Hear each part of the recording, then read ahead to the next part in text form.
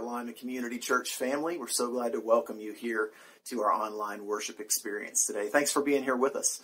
This Veterans Day weekend, we want to take just a minute to say thank you to all of you out there who have served in one of the branches of the armed services. We're so grateful for your service and your sacrifice for our country and the freedoms that we are afforded thanks to that. So thank you on this Veterans Day weekend to all of you who have served in that important capacity. I want to remind you that Thanksgiving is now just 11 days away. And if you are planning to join us for the Thanksgiving dinner at the Civic Center, we're excited about that event. We do still need help in 3 particular areas. We need help directing traffic that day. We need help with the cleanup crew. And even if you're not able to be there the day of, if ahead of time you might be able to help with some pecan pies, that's what we need help with for Thanksgiving. So we hope that you'll be able to help us with that. We're excited about that time to serve our community together during this holiday season. We want to thank you again for being here with us today. We're continuing in our series, The Next Chapter, just talking about the book of Acts and what it has to teach us about how we continue to function as the Church of Jesus Christ. We hope and pray and trust that God will be meeting with you wherever you are today, just as He is meeting here with us. Thanks for being here. God bless you.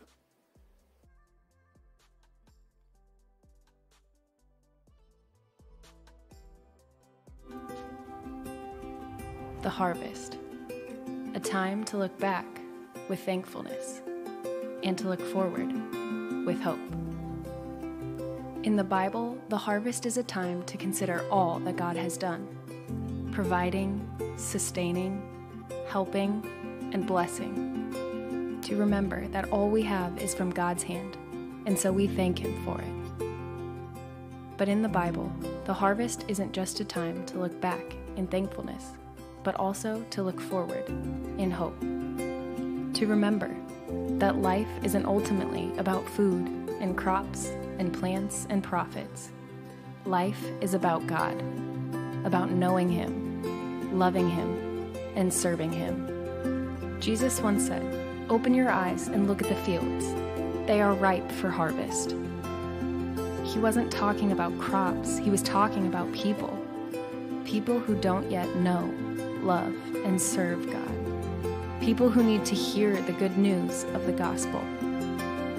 So Christian, this harvest season, let's not forget to thank God for His everyday kindness and provision, but let's also not forget to pray. Pray to the Lord of the harvest to raise up workers and send them out into His field, because God is the Lord of the harvest.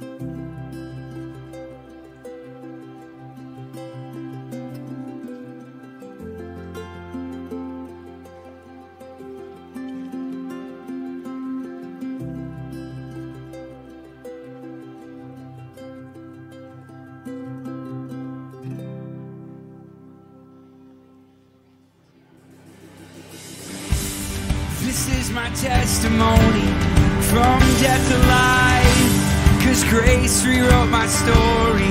I'll testify, by Jesus Christ the righteous, I'm justified.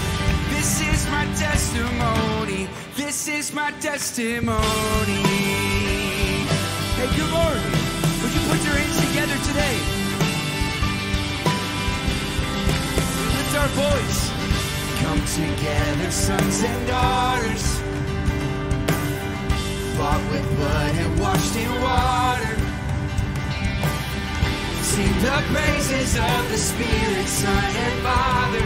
Our God will finish what He started. Oh yes, our God will finish what He started. Oh, this is my testimony from death to life. His grace rewrote my story. I'll testify, by Jesus Christ the righteous, I'm justified. This is my testimony. This is my testimony. No matter where you are in life, don't forget, God's not done with you. Actually, he might just be beginning with you. If I'm not dead, you're not done. Greater things are still to come. Yes, I believe. If I'm not dead, you're not done. Maybe you just need to sing this over yourself. Greater things are still to come. Yes, I believe. If I'm not dead, you're not done. Greater things are still to come. Oh, I believe. If I'm not dead, you're not done. Greater things are still to come. You turn mourning to dancing. You give beauty for ashes. You turn shame into glory. You're the only one who can. You turn grace into garden. You turn bones into armies. You turn seas into highways. You're the only one who can. You're the only one who can. You're the only one who can. Would you clap your hands today?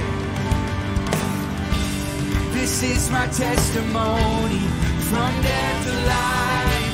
'Cause grace rewrote my story. I'll testify. By Jesus Christ the righteous, I'm justified. This is my testimony. This is my testimony. Amen, somebody. Hey, welcome to Lyman Community Church today. As we continue in worship, I want to invite you to have a seat. It's good to see you. Good to be with you.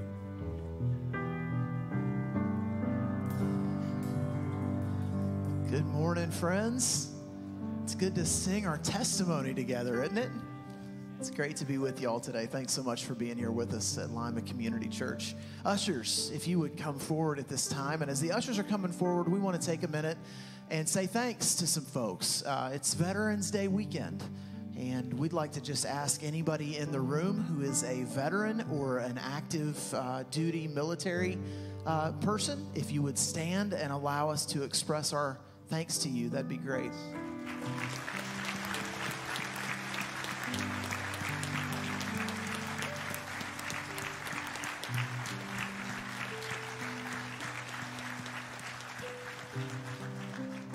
Thank you all so much for your service. Would you pray with me? God, we're grateful today for these who have stood and who have given of their lives for our freedom that allows us to be here to worship you today.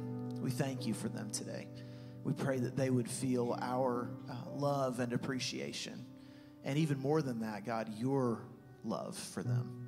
God, we thank you for meeting with us here. We thank you for the gift of giving to you. And as we give your tithe and our offering now, we pray that you would honor these gifts and that you would use them abundantly beyond what we could even dream about to build your kingdom, we pray.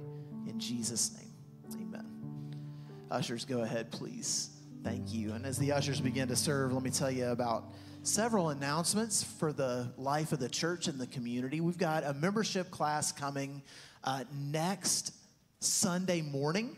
It'll be at 9 o'clock over in the Journey building. And if that's something that you are interested in, if you'd maybe like to consider becoming a member of Lima Community Church, or even just finding out more about the Church of the Nazarene and some of the things that we believe, we would love to have you in the membership class so you can join us there next Sunday. If you are planning to do that, we need you to RSVP by Tuesday of this week. So just here in the next couple days, let us know. There's information in your bulletin about how you can do that. If you purchased a chicken or rib dinner to support Royal Family Kids Camp, today's the day. So if you weren't sure about lunch and you purchased those, now you're sure about lunch, because now you know what's happening. So just remember to pick those up by 1 o'clock today over in the Axis. And that is just a carry-out only. We're not going to be serving over in the Axis today, but those will be ready until 1 o'clock. And then finally, we are just 11 days from the Thanksgiving dinner, and we need your help specifically in a few areas that haven't been totally filled yet. So on Thanksgiving Day at the Civic Center, we need some people to help direct traffic. Now, this would be for the folks who are driving through to get their dinners to go. So we need some traffic directors. I think at all of the, in all of the shifts, like all the 3 different kind of shifts, we'll need traffic directors. We also need some folks to help with the cleanup crew. And then those are the 2 that are on the day of. If you know you're not able to help on the day of, but maybe between now and then you've got some time, we need some more pecan pies. We just don't have enough pecan pies. And so if you could help us with that, that would be great. For all 3 of those needs, if you'll just visit the church website, click on the button or the banner that says Thanksgiving dinner, and then that'll walk you through how you can sign up to bring those things. That would be a huge, huge help to us. I also want to let you know that great big TV out in the foyer is rotating some pictures of the Thanksgiving dinner from the last few years. And so that might be something fun for you to take a look at. It really is a great opportunity to serve our community. And we thank you for your help with that. It's good to be here today. It's good to be with you. Winter arrived yesterday, didn't it? I was out in the backyard taking care of leaves, and then the snow came, and it was a race. And the snow won, unfortunately. But it's so good to be here with the people of God in God's house. We're glad to worship with you. Would you stand? And would you take a minute and just find somebody around you? Give them a hug or a handshake. Tell them how glad you are to worship with them today. We're glad you're here.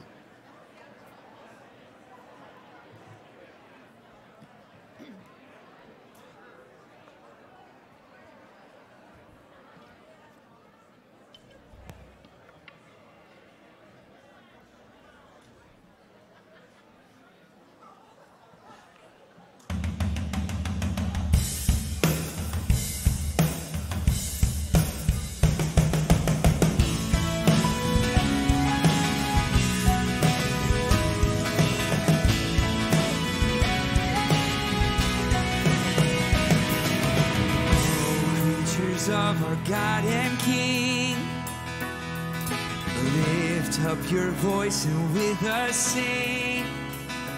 Oh, praise Him, Alleluia. Thou burning sun with golden beam, thou silver moon with softer gleam. Oh, praise Him, oh, praise Him.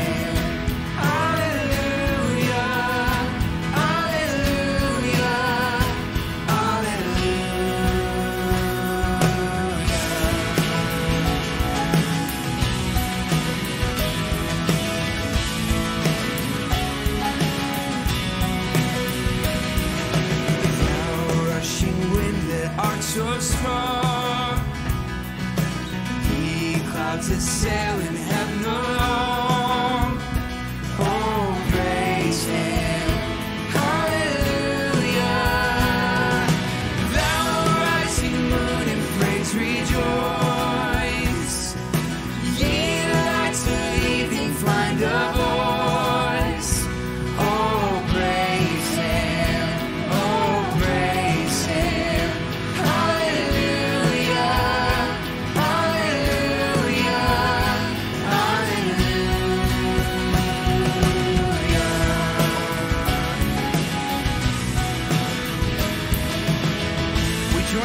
Creation with the seasons calling out to our Creator. Let all things their Creator bless and worship Him in humbleness. Oh, praise Him, hallelujah. We praise the Father, praise the Son, and praise the Spirit, 3 in 1. Oh, praise Him.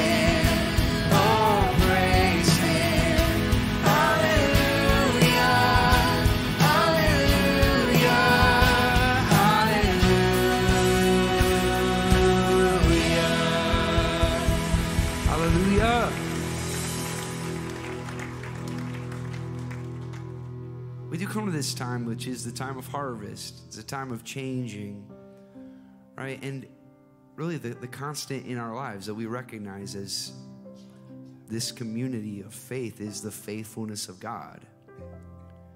I think it was last week I'd mentioned this phrase by David where he says, I encourage myself, I speak to myself. And sometimes as people of faith, when we are in the mundaneness of our lives, a life of faith requires us to remind ourselves of what we've seen in the past as we anticipate what God's going to do in the future. And in just thinking about worship this week, believe it or not, there's actually nothing extra spectacular about November 13th, 2022. Yet, Christ is among his people today.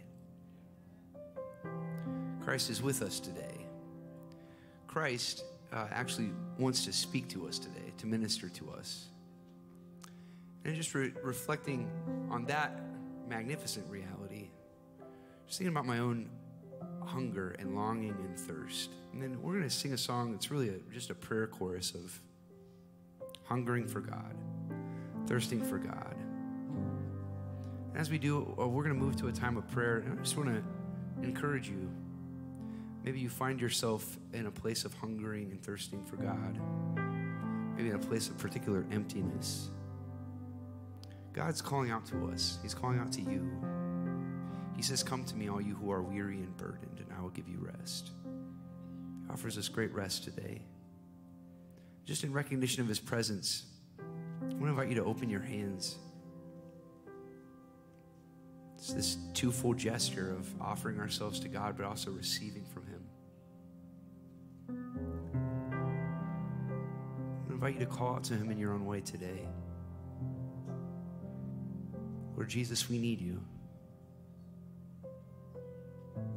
We're desperate for you.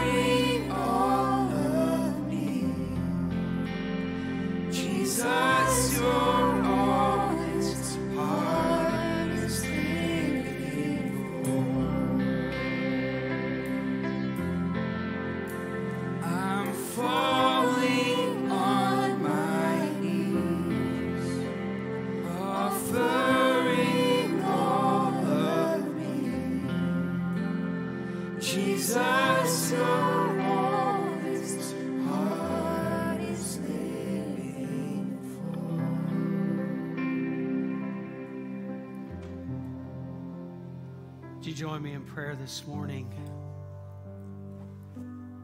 Oh, Father, how beautifully you've brought us into your presence through music, Lord, and words of truth. And Lord, this song that we've just sung, it is the prayer of our heart.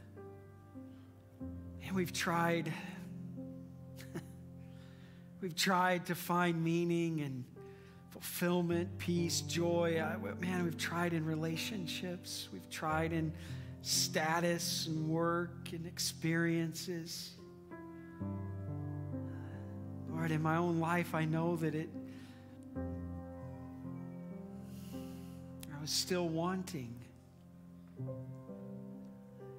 never satisfied, Lord. But it was only until I found my identity as your child. Lord, I long to just live there, to know that, to experience that, to grow in relationship with you. And today, Lord, this is the prayer of our heart. You're all that we're living for, because we realize that in you,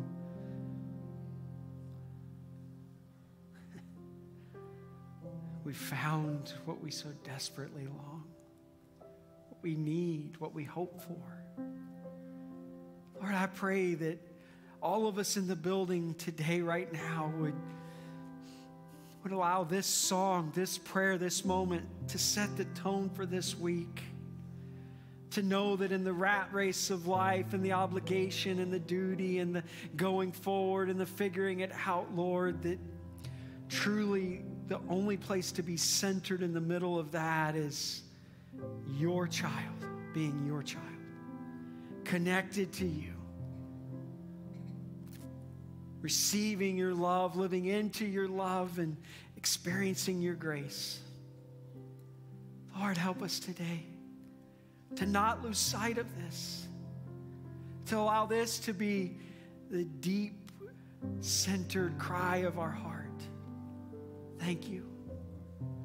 Thank you that you love us so much, that you long for us to experience this kind of heart. Thank you, Lord.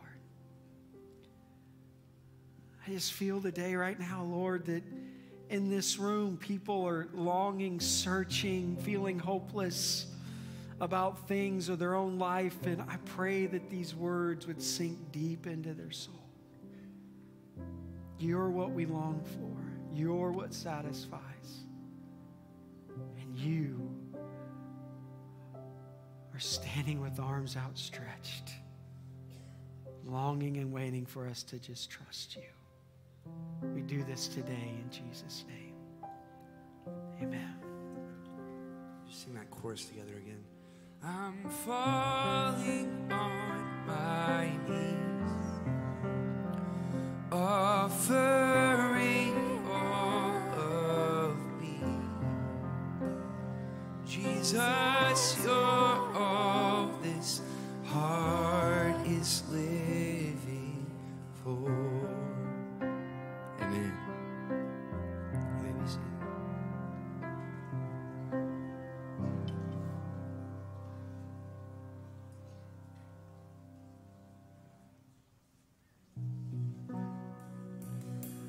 Look around and all I see, burning buildings, barren trees.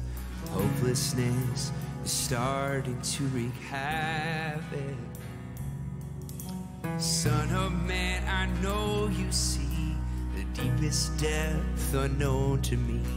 You have planted seeds among the ashes.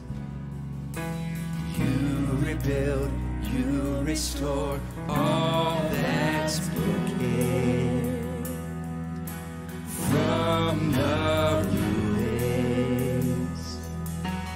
You redeem, you return all that's stolen from your children.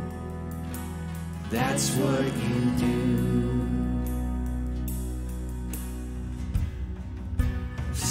still my anxious heart. All that's gone is never lost. Emmanuel is here, and he is faithful. So I won't let my praises stop. I'll sing it from these rubble rocks, 'cause I know you are good and you are able. Oh, you rebuild, you restore all that's broken, and under ruins. You redeem, you return all that's stolen from your children. That's what you do. Amen. You raise beauty from ashes. That's what you do. You turn sorrow to gladness. That's what you do. I give glory and honor for all that you do. I will sing hallelujah for all that you do. You raise beauty from ashes. That's what you do. You turn sorrow to gladness. That's what you do. I give glory and honor for all that you do. I will sing hallelujah for all that you do. You raise beauty from ashes. That's what you do. You turn sorrow to gladness. That's what you do. I give glory and honor for all that you do. I will sing hallelujah for all that you do. For all you do. You rebuild, you restore all that's broken, and under ruins. You redeem, you return all that's stolen from your children. That's what you do. Amen, somebody. Praise the Lord. Yes.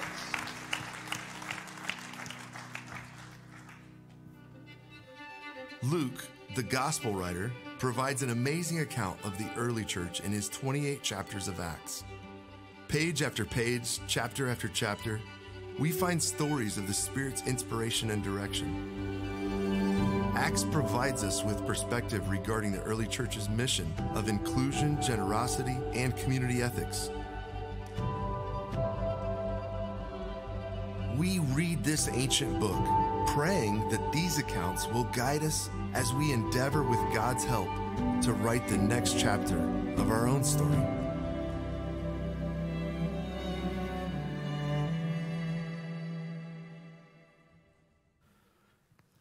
Well, good morning. It's great to see you today. You know, isn't it a freeing thing when you come to the realization sometime in your life that you just can't be good at everything? Have you got there? Yeah. Some of you are still holding out. I can tell you think it's so freeing to realize, you know what? I'm not good at everything, and I don't have to be. And so realizing, jumping into this series last week and wanting to continue with who we are as a church and living into what's next, looking forward, being proactive, expectant on what God can do through us as a people, and this next theme that's a part of who we are, right? And every year around this time, we live into this, we challenge ourselves, we listen to the Lord speaking to us. And I realize that I can talk about it, I can lay it out there. I'm just not very good at details. I'm just not. And this crew's a lot more reserved than the first service. You got a joke, Brad, or can you warm them up a little bit? But guess what? We have somebody that is great at details. And so I'm going to let Brad talk about how you can be involved with Next, because he does a far better job than I would. So Brad, tell us about, if we're talking about this, what are next steps? What can we do? Well, I'm grateful for all of y'all who are great at all the things that I'm not good at too. Yeah. So I'm happy to help with this. So we are really glad to be in this next sermon series, the Next Capital Campaign. So there's a card that Pastor Chip's holding there. It's in the seat pockets in front of you. If you want to grab one of those, take a look at it now. If you would like to pledge, that's good there, Adam, I see that. If you'd like to pledge, you can fill that card out. And there are boxes, there's 2 boxes in the back, kind of where the offering boxes used to be, where you can drop those pledge cards off on your way out today or next week. That would be fine as well. Now, if you have moved to the digital version of giving, like many have, there's a way that you can pledge online too. So if you visit this website, lymancommunitychurch.com/next, you can also get there just by going to the church website and clicking the Next banner or the Next button. There's a place there that'll bring up essentially that same card, but just on the website, so you can fill it out there. Now, here's the great thing about doing it online, if you decide to do it that way.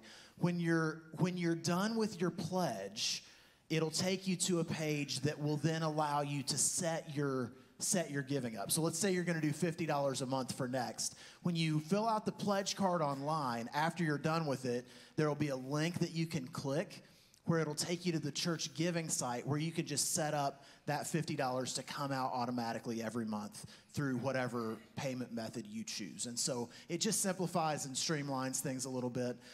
One final note, many of you have been giving to the Next campaign maybe when it was even all the way back to when it was called Pressing On, and even before that, it was Chapter 3. Any Chapter 3 folks here? You guys remember? Yeah, there's a few of you. So many of you have just been given, and you just have kept giving and kept giving, and we are so grateful for that. But we still would like for you to pledge. It's very helpful for us as we plan, as we budget, as we look out at this coming year, at projects that we're looking at. It's just helpful to know what we can expect to bring in. So even if you're one of those very faithful givers, if you could fill out that pledge card, that would be very helpful to us. So is that the detail awesome. You needed? That's good, right? Awesome. Yeah. Awesome. Thank y'all. Thank you. Okay. That's the how right there. Now I'm going to try to continue to talk about the why. And last week, as we were jumping into this, I'm thinking about, okay, we're a Next forward-thinking church. We're interested in being proactive. And if I'm going to stand up there and challenge us to be oriented this way, why? And I began to realize that the next chapter for us, the story of God being written in this local context, is always going to look like is faithful to what God has always done. And he's just constant. His methods work. The principles are true regardless of where, when, how, and even the age. And so in 21st century Lima, it's actually the book of Acts that continues to show us that as they were used by God to see his kingdom come and really transform their world, the same principles are at play for us in this context. And so as we write the next chapter, and I like this idea that there's 28 chapters in Acts, and that actually it's the story of the church, the first 28. Guess what? We're writing chapter, I don't know what it is, 310, 4032. I don't know what chapter it is, but we're continuing that story. And so we're going to grab things from Acts that tell us, hey, this is what God does in his people. This is how he moves and works. And this is what we can lean into, we can be a part of, we can be excited about as his church. And so last week I'm trying to just take three words from Acts and say, this is the why it matters, what was going on in Acts. And that first word I used last week was inclusion. It's this idea that the church is an organization that has an inclusion mindset, that it has we are the place that breaks barriers and drops labels. The world all around us is erecting barriers of class, of economic class, of social class, of race, of ethnicity, of all the different things, and they're labeling you. And I remember I said, if you don't believe in labels and they happen, just go to high school. Go to high school tomorrow and you'll find that everybody's being fit into labels. You're a jock, you're a nerd, like we all live through it, right? Amen. Thank the Lord I'm not there. I'm through that. But the church is the place that we don't care. And the book of Acts has demonstrated that all through its book. It's like man, woman, that used to be a thing. Not anymore. Equal, like the gospels to men and women in equal fashion. Slave, free man, I don't care if you're slave or a free man. The gospel's to you. Jew, Gentile, doesn't matter.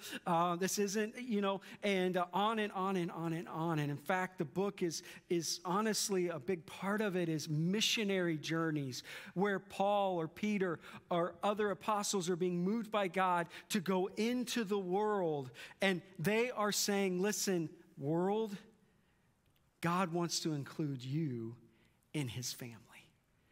And that's not changed. That's the why, that why we should participate in his kingdom, why we should be invested through our time and our resources and our energy. It's because this gospel of Jesus Christ, the church of Jesus Christ, the kingdom is truly the place where it doesn't matter your label, and it doesn't matter where you came from. All are candidates of God's saving power and redeeming grace. This is what Lima needs to know. This is what Lima needs to experience as people are trying to find their identity in so many different areas and peoples and all that. Can we be the place that says, listen, no barriers, no labels, just become a part of the family of God. So I'm preaching last week's sermon, and that's not what I'm supposed to do. And actually, I'm just going to warn you ahead of time. This sermon had like 2 sections, all right? The second section has 8 points. I didn't even get to the second section first service. I'm not going to try to get to it second service. You can just relax. I realized you put together 2 sermons, and so I'm feeling good. I don't feel any pressure to get through all my stuff. I'll preach the other 8 things later. And some of you are like, well, tell me when that is so I can skip that. That sounds like a lot of points. It's not. But so I want to jump into this word that this theme that seems to run through Acts that has always been the theme of the church. Acts 28 chapters, church history, all throughout the church at its best when it's doing the work of God, when it's being a part of transforming communities. This word has always existed. And it's interesting to me that actually the statement or the verse that is the foundation for this was a verse Paul shares in Acts chapter 20 when he quotes Jesus himself. The funny thing is that this quote of Jesus is not found in the 4 Gospels. It's actually such a cool thing that Paul comes along and gives us a better picture, an even greater picture of Jesus' mentality. And this is what Paul said as he's talking about giving his life and service and living to include people into the kingdom. And everything I did, I showed you by this kind of hard work. We must help the weak, remembering the words the Lord Jesus Christ himself said, it is more blessed to give than to receive. You've heard that before, right? I mean, we all probably know this verse. But if you go home and do a Google search and you put in, do it this afternoon, don't do it right now, #blessed, just see what comes up. I did it this week. And you know what? More times than not, and maybe your search will be a little different, but I think probably if we did 1,000 searches, Google searches, #blessed, most of what people will talk about being blessed with is something they have received. That's what I saw. I'm so blessed to have this. I'm so blessed to experience that. I'm so blessed to know this person. I'm so blessed. And Jesus is saying, whoa, let me help you understand. The blessed life is actually the life that is flipped upside down, that recognizes that really life's blessing is in giving instead of receiving. And so I want to talk about this one little word today, generosity. If the kingdom is represented by inclusion, go into all the world, preach the gospel to Jerusalem, Judea, Samaria, the uttermost parts of the world. That's what we're driven by, is everybody matters, everybody counts. But the way that goes forward is through a people who have been transformed in their heart and their mind to become a people who believe in this blessing is in giving and not in receiving. Let me frame this whole conversation. I guess it's not a conversation, right? Because I'm the only one talking. Some of you are like, that sounds like my marriage. You can laugh, it's okay. I mean, you're scared to laugh because in me chatting with you this morning, this story from being a parent that I think a lot of you can relate with. And being a parent has opened my eyes to so many things. And I've had this happen with all 4 of my kids. And by the time it happened with Selah, I remember when it happened, it just hit me in the middle of the McDonald's drive-thru. See, if you've been a parent for any time in this culture, in the rat race and the pace, you realize that as much as you might not want to, and as much as you know that it's not the most healthy thing, there are times when the only option, the best option, the most efficient thing to do is to feed your kids McDonald's for supper. Amen? Getting from one thing to another, and I know all the things that are in the chicken McNuggets, and I don't care. Like, I just got to get them fed. And so you go through the McDonald's drive-thru, and I've done this with all 4 of my kids, and it finally hit me the 4th time. And we're running through, and I'm talking, and I'm ordering, and that's so stressful with 6 people. And then you get up, and I paid, and then I pull up in the second window, and they hand me their Happy Meal. And I did what I have done so often. I grab the Happy Meal, I turn around, and I hand it to them sitting in their seat right in the second row. And they open it up, and they pull out their nuggets, and they pull out those French fries. And the smell just starts to waft. McDonald's French fries are legit. And inevitably, I am moved to turn and say, hey, can I have one of those? You know what I'm saying, right? Some of you are like, I just take them before I even pass them back. But I went to go get them. All 4 kids, without fail. Such a study of human nature. You know what they've done? No. These are my fries. You know what I'm talking about, right? Come on. It hit me sitting in that drive-thru the 4th time. I thought, oh man, this must be how the Lord looks at us sometimes. Because I wanted to go, whoa, hold on a second. Your fries. I drove you here. I earned the money so that you can have the fries. Are you following me? The minute I give them to you, you possess them in a way that regardless of my benevolence to you, and I know they're not thinking this, so chill out. I don't lecture my kids about this. And furthermore, what you don't understand is I could take 5 of your fries and I could pull back around through the drive-thru, and I have the resources to buy you 100 bags of French fries. It might not be smart, but I could. How limited is your understanding? Amen? And it's just hit me. Chip, that's how you are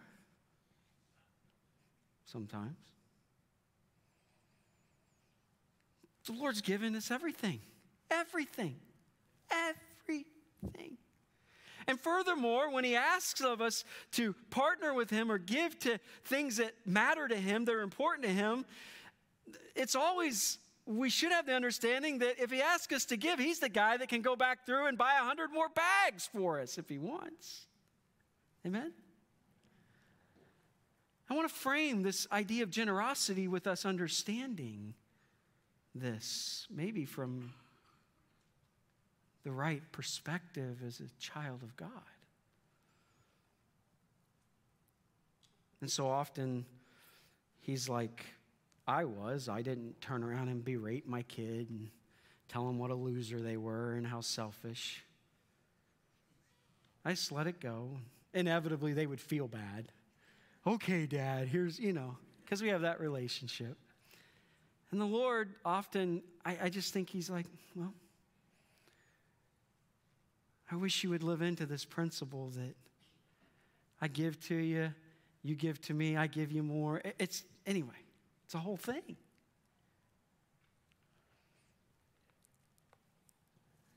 It was the TV show ER.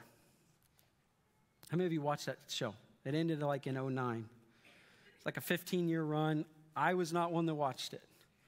I don't watch medical shows. I have a weak stomach, and that's not entertainment.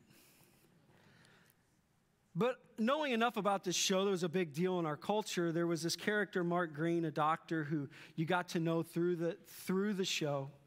And the drama was woven into the point where he is going to die. And they had crafted this scene that was kind of a climactic scene in that TV show, in that drama, that it comes to this point where he's in a room, he's about to die of a brain tumor, and he's looking at his daughter, and he's just sharing things that he wants to say before he goes. And there's these lines that he shares when he says, be generous.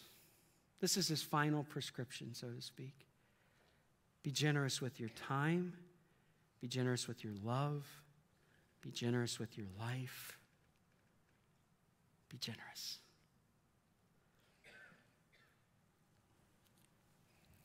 And even on a TV show that wasn't interested in the kingdom of God, those words ring true. They resonate. Can I tell you today that based on the authority of Scripture, the living, breathing words of God himself, lived out through the life of Jesus, giving us the understanding of how to relate with God and then live in relationship with God and then understand the purposes of God, that through this book there's this theme that the blessing of God on your life, the power of God in your life, the anointing of God through your life is in direct correlation to the generosity of your life. There are more promises in Scripture dealing with generosity than any other topic. Not prayer, not believing, not love. I think it makes sense, does it not? Because the Lord understands us. He remembers our frame. He knows that we're dust. Like, there's a reason why the thing that he commands the most of us is to fear not. Why? Because we fear very easy. And so he has to tell us more times than not to fear. And I think there's more promises about generosity because you and I are so much like the kid in the second seat with the French fries. It's so... It's so human nature to possess, to hold on, to have a scarcity mentality, to think about what could run out or do I have enough? And the Lord has to repeatedly and more often than not promise us and remind us, if you'll trust me, if you'll open your hands in your life like I opened myself to you, you will be blessed. I will provide. There will be more than enough. And you will actually begin to live at a level of relationship with me that once you taste it and you see it, you just don't care to ever go back to anything else. I think that's why he promises this, or has to promise this so much. I would characterize it this way. Generosity, if I can find it in my notes in all these 8 points that I'm not going to talk about, is love in action. Jesus, the epitome of generosity, calls us to follow him, to be like him. To be a Jesus follower is to live generously. The life of a Jesus follower is the life of the open hand. I mean, just right now, do this. Close your hand. Make a fist. Now open it. And this feels so much better. This is tense, man. This is anxiety-ridden. This is like preserving. This is like combative. This is like, Lord, I'm yours. I need to receive, right? And a hallmark of the first century church was generosity. It makes sense, right? To understand the people of God, first of all, in the Old Testament, this was written into the very law of God to be generous.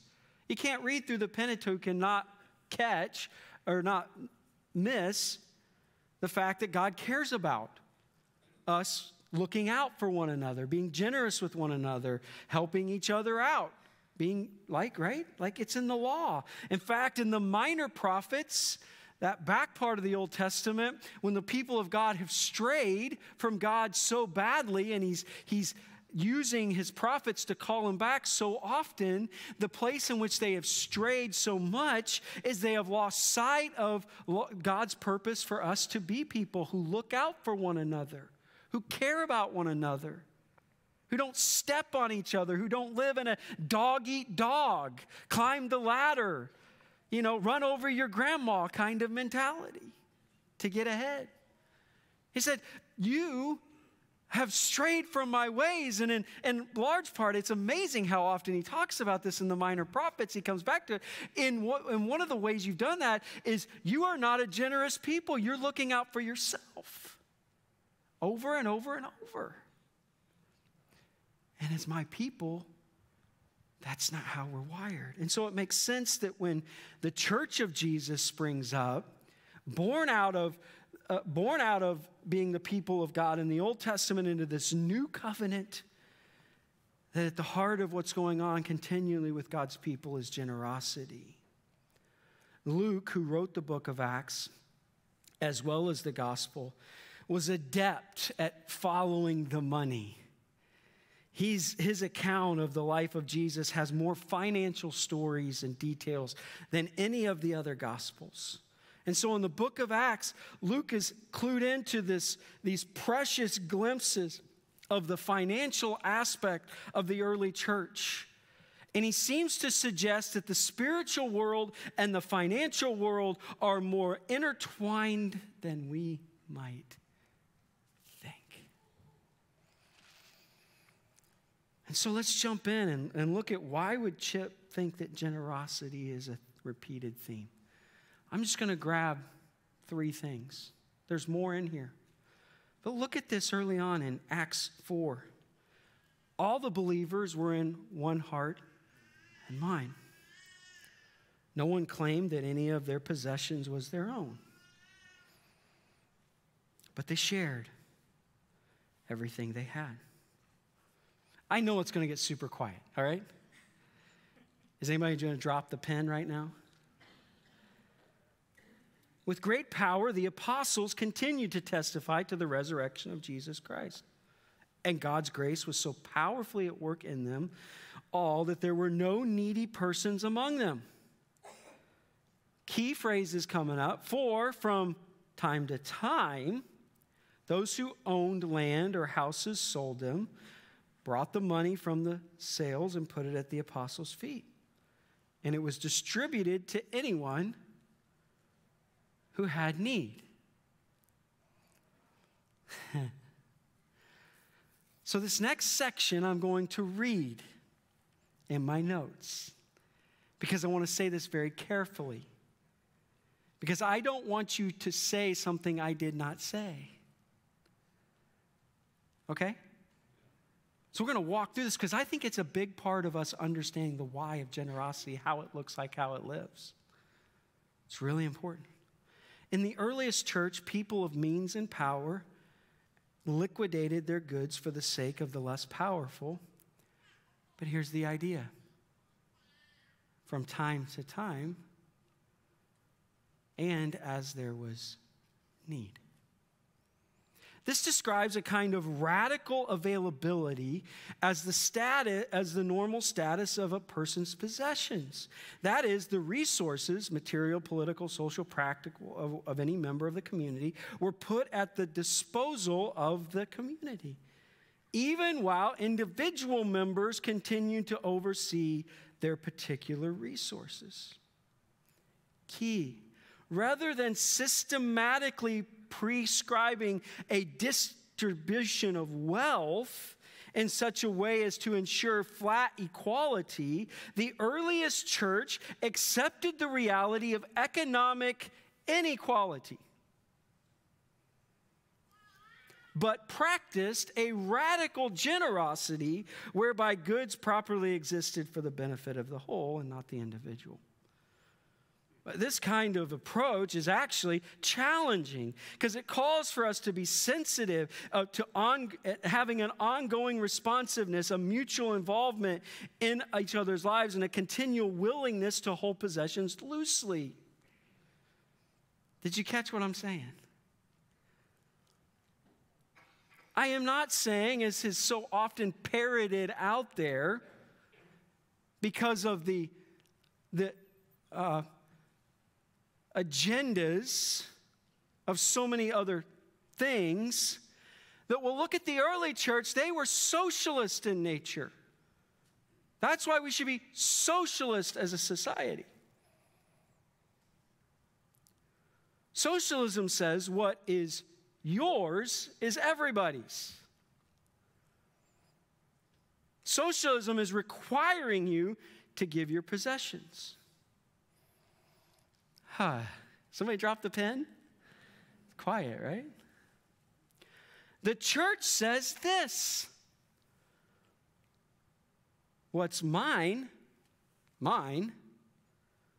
can be yours. It is voluntary and life-giving. But see, what happens is the Spirit of God begins to transform people into this bent of being generous.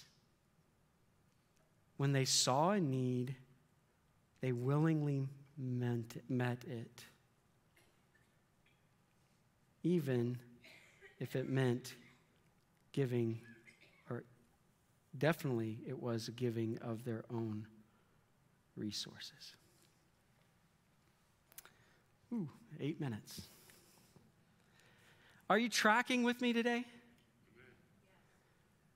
Listen, there's all sorts of competing messages in our culture. And what has happened is we have allowed those messages to become a part of our identity. And we've tried to find identity in so many things. And so in a culture where these things are batted around, and I would say that they've always been in other cultures batted around, We have gotten caught up in taking an antagonistic view at one perspective or another, and we've lost sight of who we have always been called to be. Amen. The church, when it's at its best, when it's being used by the Lord, is bent, is inclined, is willingly generous.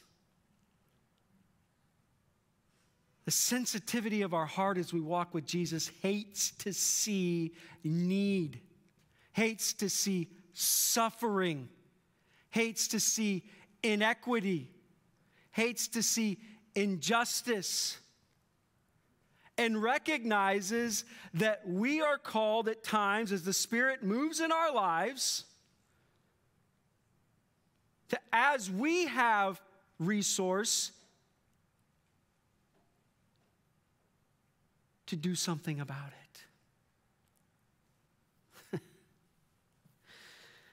I kind of like dancing in this. I do want you to think today. I mean, we got like these whole things. Can I jump there? Like, well, maybe I shouldn't jump there. This is what Acts reveals to us. This is what the church looks like. Radically generous. You go to Acts chapter 6, look at what's being said. In those days, the number of disciples was increasing. The Hellenistic Jews, these Jews that were not Hebraic in nature as far as their ethnicity, among them complained against the Hebraic Jews, the pure people, because their widows were being overlooked. So there was some prejudice going on in the daily distribution of food. What was going on? There was a daily distribution of food. The church is practicing looking out for each other's needs, right? And so they fix it. It's a beautiful thing. In fact, not only they fix it, they make the Hellenistic Jews the leaders of it. What a beautiful picture here. You look at Acts chapter 11. During this time, in this part of the book, some of the prophets came down from Jerusalem to Antioch, and one of them, named Agabus, stood up and through the Spirit predicted that a severe famine would spread over the entire Roman world. This did happen during the reign of Claudius. Verse 29, the disciples, as each one of them was able. These clarifying statements are so important. It makes a clarity between some kind of socialism and heart-transformed generosity. As the disciples were able, decided to provide help for the brothers and sisters living in Judea. This they did, sending their gift to the elders by Barnabas and Paul. They gave willingly, they gave proportionally, they gave purposely, they gave wisely. And if you begin to walk out of or understand when this was being written, what was going on in the epistles, you begin to understand that the first century Christians were famous for their hospitality to the poor and suffering. In fact, really, the world wasn't changed through wealth or even, dare I say, theology, but through generosity. They took their cue from Jesus. I mean, I shared the Good Samaritan story a few weeks ago, what it means to be a neighbor, how to treat people, and they just lived that out. I mean, in a culture where it was expected to care for the poor of one's family, Christians had this promiscuous help to give to all poor, even of other races and religions. In fact, during that first century, as 2 or 3 plagues ripped through those regions, it was Christians who characteristically refused to leave and run for the hills, but stayed and cared for the sick and dying. They nursed families of their own and others back to health. In fact, it's such a stark picture of pagan priests in that culture who, because they used religion to enrich themselves and became the wealthiest in their society, the pagan priests, the people that were supposed to help the people, were the first people that ran to the hills to save themselves. And yet this band of Christians wouldn't go.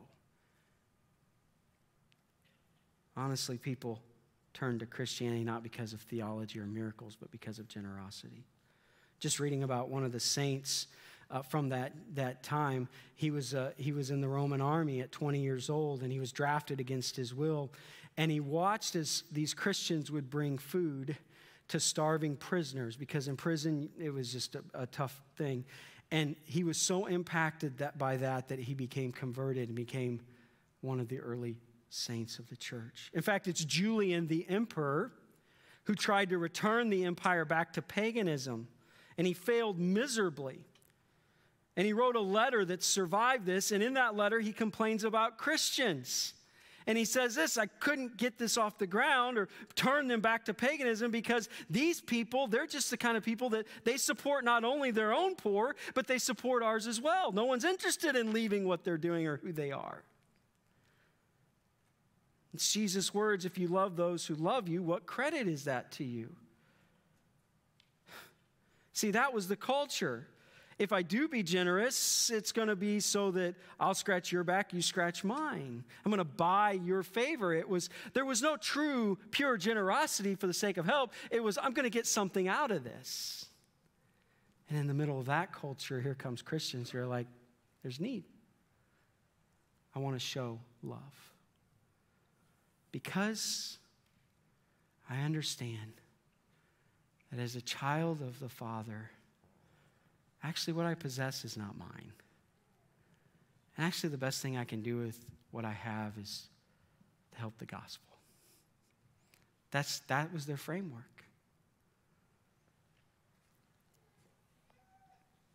I mean, through the book of Acts, you see Paul, he's raising money from churches to help other churches, to help the needy. It's so everywhere.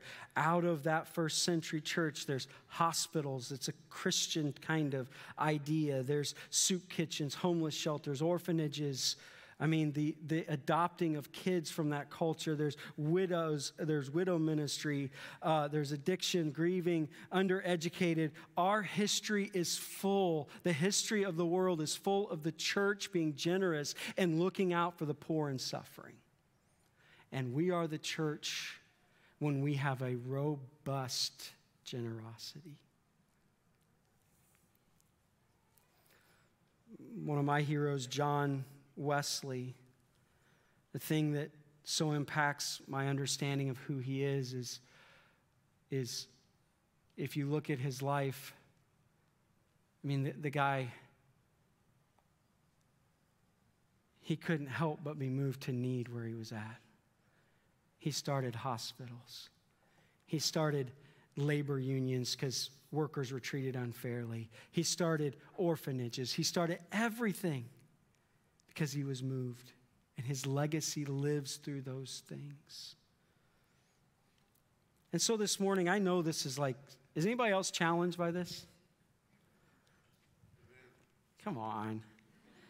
That might be boring, but this is at least challenging. Come on. Like, I sit there, my whole week is like, oh, Lord, I can't talk about this because you keep talking to me. And then I realized that in my own life, I've tapped into this. I begin to experience this. There's nothing better. Having a generous heart. There's no replacement for it. It is more blessed to give than to receive. And my prayer is, through talking about this, is, I guess, the 21st century America and the first century early church, there's a lot of differences. And so, like, we're going to build some big commune back there, and I'll jump in. That's not what I'm calling us to. That's not what I'm trying to tell you. I don't know what this looks like in your life. I'm not telling you to go sell your home. Do I have to say it? But I am saying, as we read the book of Acts, it's pretty clear that the church at its best, when it's changing its communities, and what we need to do going forward is be a people that see what we have in time, money, resources, energy. We see them for a greater purpose. We see that our resources are not an end, but a tool. You see, that's what Jesus and Luke chapter 16 said this. He said, in this parable of us understanding what we've been giving and how to use it, he says this, if I can find it. I tell you, use worldly wealth to gain friends for yourself. That's not saying, hey, go buy beers for the whole bar. Right? He's trying to make a point so that when it is gone, you will be welcomed into eternal dwellings. What he's saying is, listen, your wealth, your resources give you the opportunity to do something way more meaningful. It's your resources can become a tool used to see eternal work done. I love what Jim Elliot says, the great missionary martyr to Ecuador. He says this, he is no fool who gives away what he cannot keep to gain what he cannot lose. That's the mindset I'm talking about. That's it. And I can't express it enough deep within me, but I believe we have an opportunity. This chapter is rich with potential. Our world and our community and our culture is so broken and lost, so many competing messages, so much dysfunction on so many levels, that right now the harvest is, it's out there in Lima. And one of the ways that we're going to live into seeing people come to the Lord and broken lives restored and broken homes renewed and kids having a mom and dad that are functional again and people, all these things, addictions breaking, all those things that we can be a part of is if we see what we have as, okay, Lord, if you want to use it, I'm fine with that. I'm not holding on. I'm open to you. He's not going to tell you to tell your home, you got to live somewhere, okay? So don't stress out on me. But he's probably prompting all of us to live into being generous. Because when that happens, the fire, and he uses us and what we have to do what's always happened. So I'm going to invite you to stand this morning. And I just want you to sing this little chorus we sang earlier. I asked him to sing today. I just want you to think about what you're investing in, what you're giving to, what you're partnering with is the thing that can make a difference, a lasting difference. It's the grace of Jesus Christ that actually has. It's not the Republican Party or the Democratic Party. Amen? That rat race is still going to go on. What can change hearts and lives is the kingdom of God. And would you think about what he does as we sing this chorus a few times before you go? Jonathan, would you? You rebuild, you restore all that's broken from the ruins. You redeem, you return all that's stolen from your children. That's what you do. Can we just sing that chorus again? You rebuild, you restore all that's broken from the ruins. You redeem, you return all that's stolen from your children. That's what you do. Father, this is what you call us to be a part of redeeming, restoring. And you do that through prompting us to be generous. It's back to the French fry illustration, really. If we could see it from that perspective, when you ask of us, we're not losing something, because you promise us over and over, you're going to take care of us, you're going to bless us. We're fine. We're secure in you. But you ask us to partner with you. And Lord, help us to see that what we can be a part of has eternal significance. Continue to speak to us in this way and help us to live in to your plan for us as a people in Jesus' name. And all God's people said, amen. Have a great, great week.